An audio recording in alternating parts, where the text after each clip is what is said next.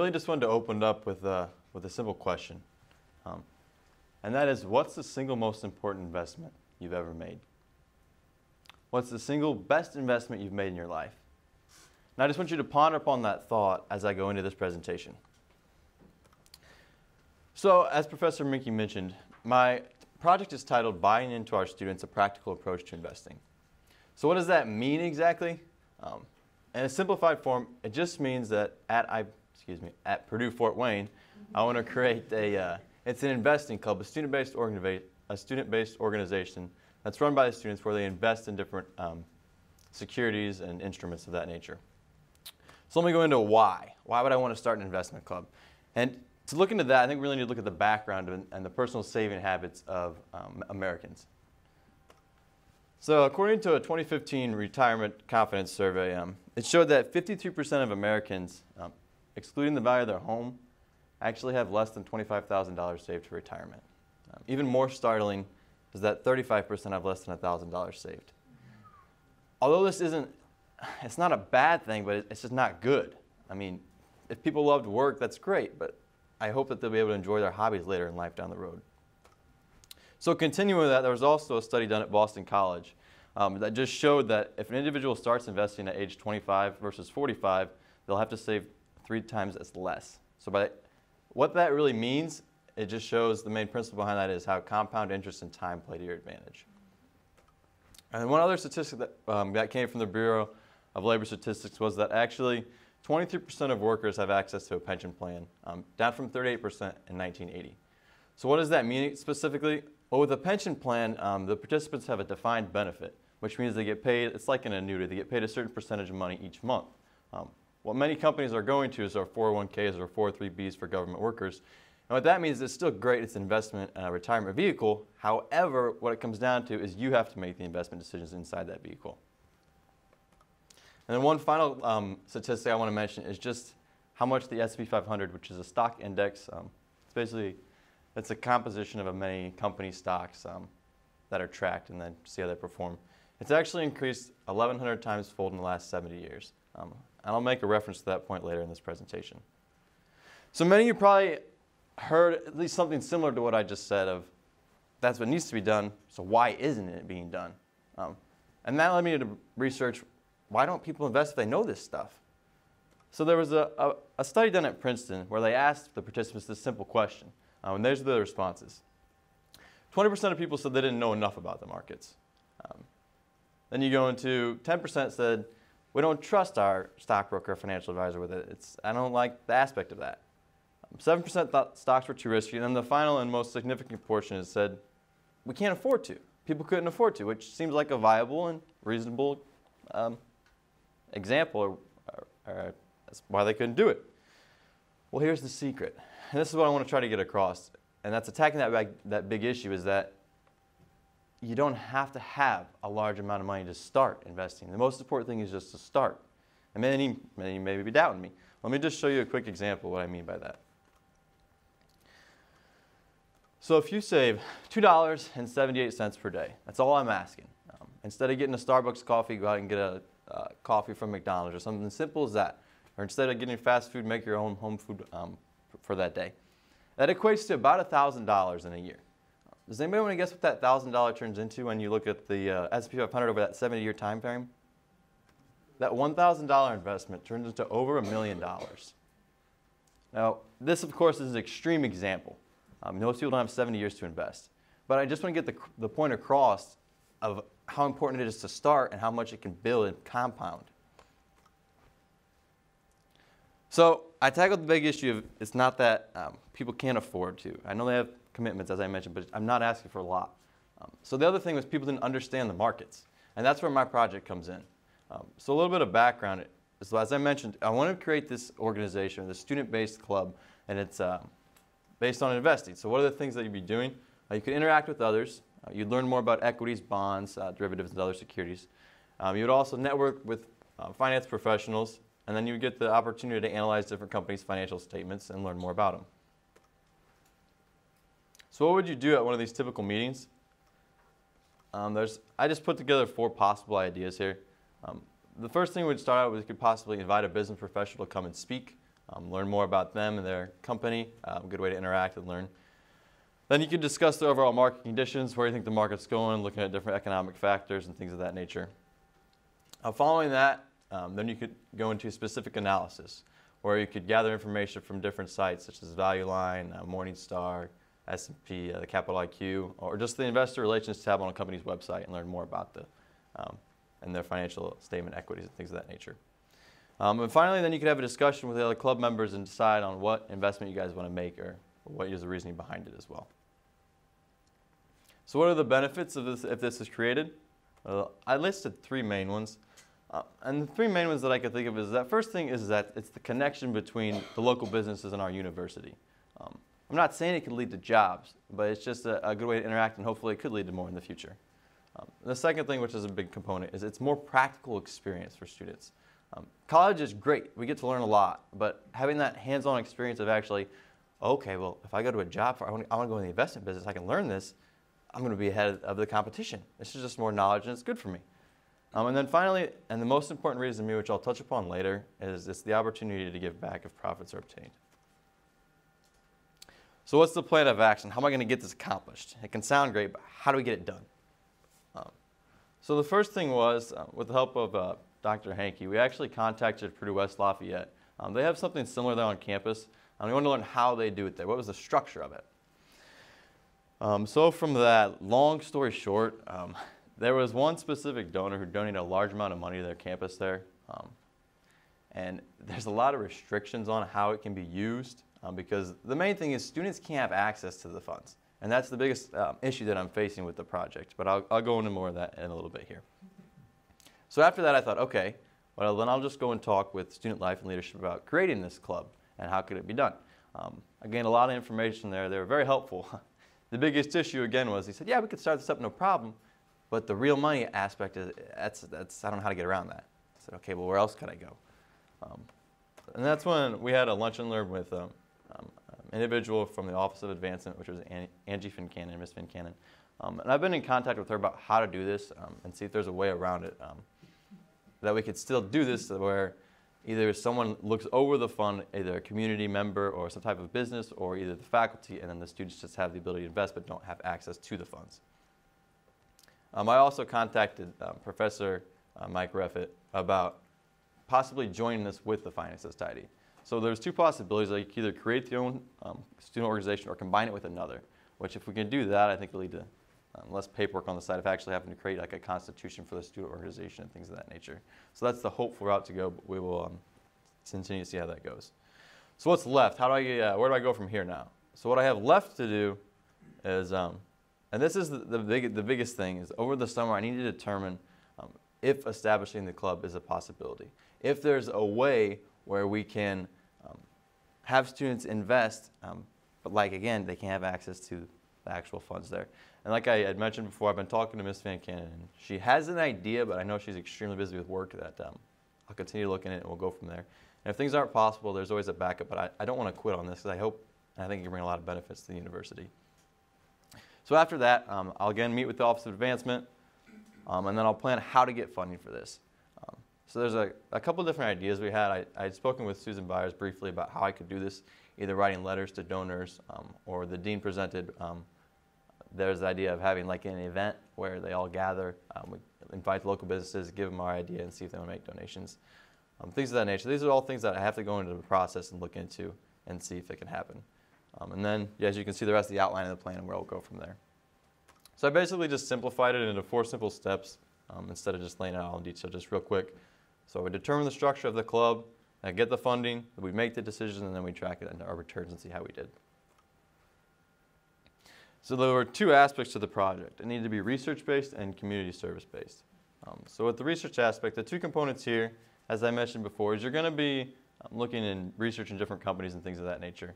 And then also to see how you're doing, you can track your results to a specific benchmark, such as the S&P 500 or another well-known index fund or mutual fund manager or things of that nature. And then the second part is it needed to be community-based. So where does that come into play?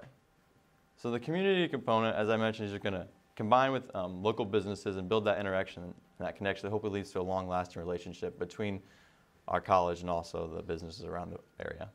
The second thing is that students are going to be more prepared and experienced in this type of field. And even for people that aren't finance majors, it's still important to understand how to invest in retirement, the different vehicles that are offered and things of that nature. And then finally, it's the ability to give back. And this is the whole reason, specifically, why I wanted to use real funds rather than just having it as a virtual experience. So what does that mean, the ability to give back?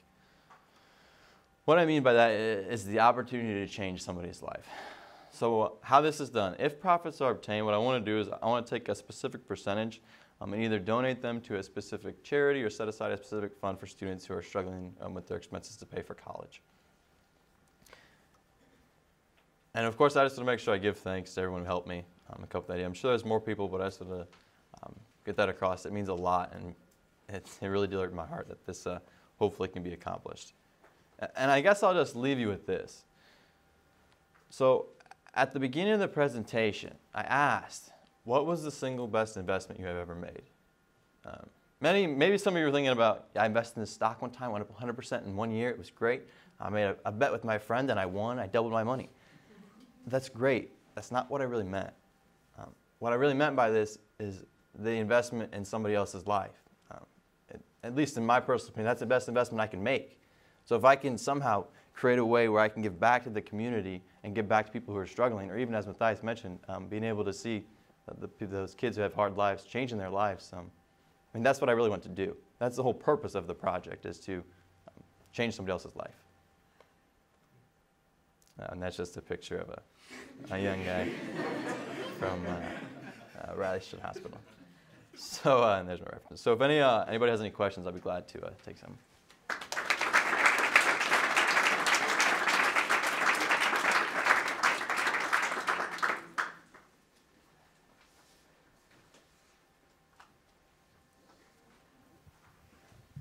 So the way that it sounded in your presentation, the club would just be for like students who are interested in going into the finance field. Is that correct? Or is it for anyone who's interested in learning about how to invest? No, so I want it to be for anybody. There could be specific meetings maybe that are tailored to specifically looking at individual companies and figuring out the specific ratios and why you should invest in them. But there could be other meetings that take place where it just shows you how to set up an online brokerage account, so you know where to put that money and how to invest, and you can eliminate that learning and doing gap that a lot of people experience. So no, I want it to be for everybody who was interested at all. Adam, I love this project. My question is I love the idea of an investment club, but one thing that I've noticed going to IPFW is that we don't have any financial planning courses. And I know there's more coming, but the business school is extremely banking heavy. And so for people who want to be like financial planners, certified financial planners, like CPAs, the equivalent, you actually have to take a course at Northwestern. That's actually the closest one that you can take. It's online courses, but if we could have that here in Fort Wayne, we would, the whole state of Indiana, Ohio, they would come to IPFW to take this course. So I think if you can't get the investment club started, I think maybe find a way to get like a CFP board approved course here. I'm not sure exactly how hard that is, but that might be a pretty cool addition to Purdue Fort Wayne and what we can offer. No, I completely agree. It's good to see, by the way. But no, thank you for that input too, because as I mentioned, I want to get it done, but what I don't want to happen is me just spin my wheels for a year or two and nothing happen. So that's something I'll have to look into, though, because that sounds like a really good idea, and I agree 100%.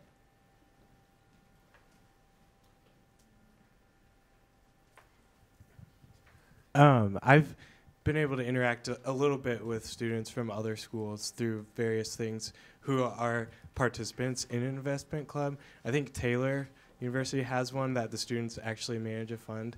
So I don't know if you have or have plans, but maybe if you could find ways to connect with those students and just find out how they do what they do. It sounds like you did some of that with Purdue, but I think that would be a useful platform to use, is to just talk with other students. Yeah, no, thank you. It's funny you mentioned Taylor. So Miss Van Cannon actually used to work at Taylor, and they did something very similar to this. They set up a club, and So she said, yeah, we can look into that and we'll help them. So that's the goal. So I'm going to try. But thank you for the input. Okay, first of all, lovely presentation. But so the ending here about investing, making that important investment, the most important one, do you have any specific passion that would direct you towards a specific charity or anyone in mind that you would like to work with and donate some of the fund if it was to happen? That's a great question. To be honest, I haven't put a lot of thought into it. I put Riley Children's Hospital on there just because I really like kids. I don't know, I just like interacting with them. I think being able to influence their life and change someone who doesn't know much or is little and still has a lot to learn from life, put them on the right path and really make a difference, not in the life of them, but then on the other life of the people they influence. But as far as a specific charity or organization thing, I haven't really looked much into it, which I probably should. Thank you, though, for the question.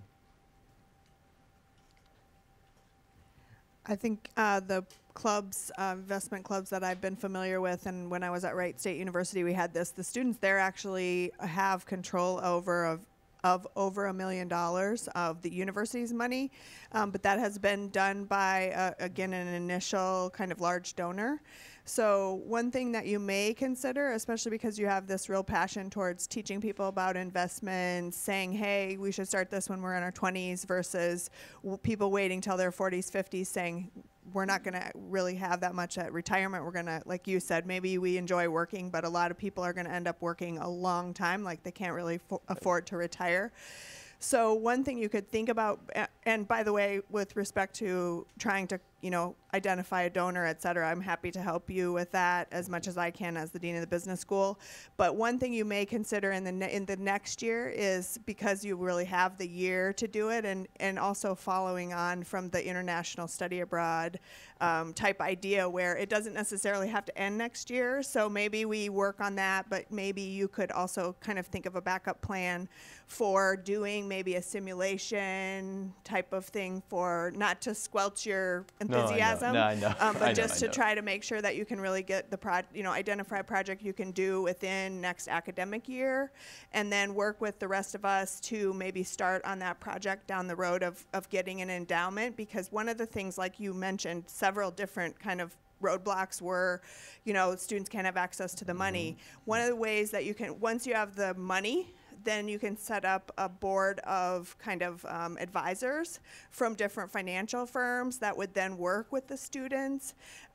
Sometimes, though, you really probably have to have, a lot of times, especially say it was a university's money or say it was someone's donor endowment, then what they would say is it's a little bit more of a selected group of students who have more training in the investments, who make the decisions, et cetera. But those students could then work with other students in the club to learn about, like you said, how to start an account and what kind of analysis would have to be done, things like that. So maybe you could do kind of a two-tiered or kind of a two-pronged project where you were thinking about starting, getting the groundwork done for the maybe the donation and the endowment, but at the same time, maybe you could start the student club, be doing some of those activities. Just a thought. No, thank you. Okay. No, that's great to look into. That's. All right, just wondering if you thought about this. So right now, CASA is having some trouble with math tutors, especially lower level math, where they're doing some of this financial math, like working on planning out investments and retirements, and there are very few people, at least working for CASA, who have experience doing that kind of math. So I don't know if you thought about it, but something that your organization could do is maybe establish some tutoring help for those people too. Because I know it's things that people struggle with, compound interest, but there aren't a lot of people that are, at least in CASA, that are qualified to help with that. So if you've thought about that, that might be something you could do. No, thank you. I was not familiar with that. I mean, I'm familiar with CASA, but I didn't know there wasn't many qualified people for that. So thanks, Dylan. Go ahead, Scott. Okay, so I was just kind of curious. There's been a lot of talk recently about ICOs, and some people are thinking of them as something you invest in, almost like a new version of stocks or something like that. Have you thought about incorporating ICOs like cryptocurrencies and things into your setup as well? To be honest with you, that'd be up to the other members. Me personally, I don't know enough about cryptocurrency, so I won't touch it. That doesn't mean it's a good investment, but I don't understand it, so I don't invest in it.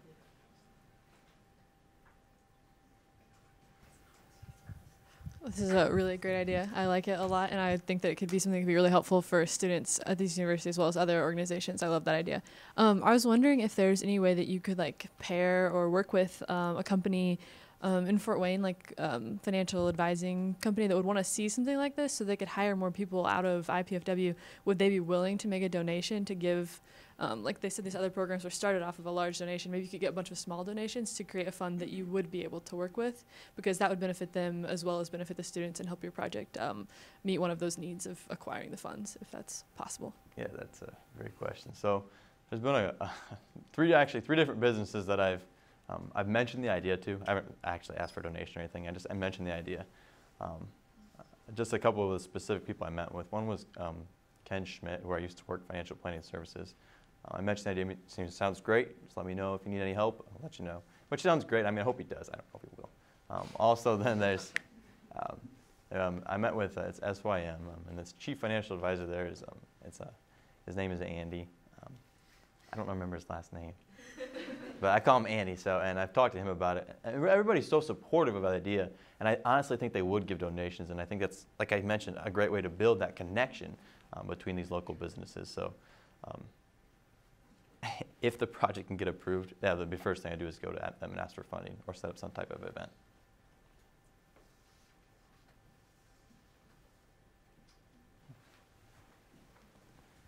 As a professor of finance and accounting, I like to support Adam's proposal, because I would argue that the issue or the problem that he pointed out is a national security issue.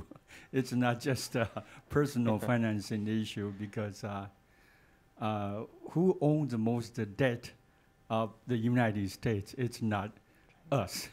Somebody else. Why didn't we own our own debt or treasury stock? Is because we don't save enough. And that's really a big issue. And as we underfund our own pensions, the federal government is going to come in to solve that problem for us.